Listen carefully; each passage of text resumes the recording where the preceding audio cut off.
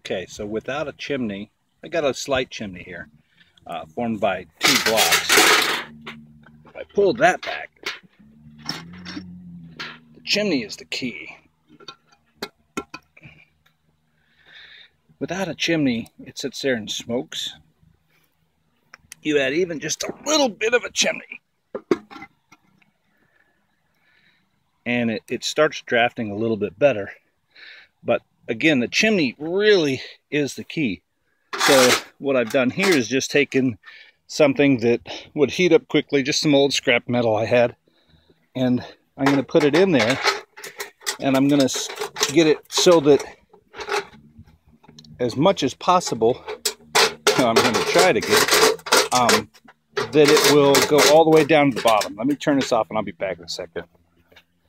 So I've added the chimney and I've pressed it down to the bottom, and right away you notice that it's drafting air. It's burning a lot hotter, and there's no smoke coming out of there at all. So that chimney makes all the difference. What allows the rocket stove to work is that it's got to draw a lot of air right past that wood so that the smoke goes up that chimney and not anywhere else.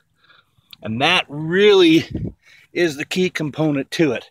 The rest of it is just a matter of what are you going to do with that heat, and of course how do you get the wood in there. So what I'm going to do is I'm going to try and find a way to turn this into a barbecue grill.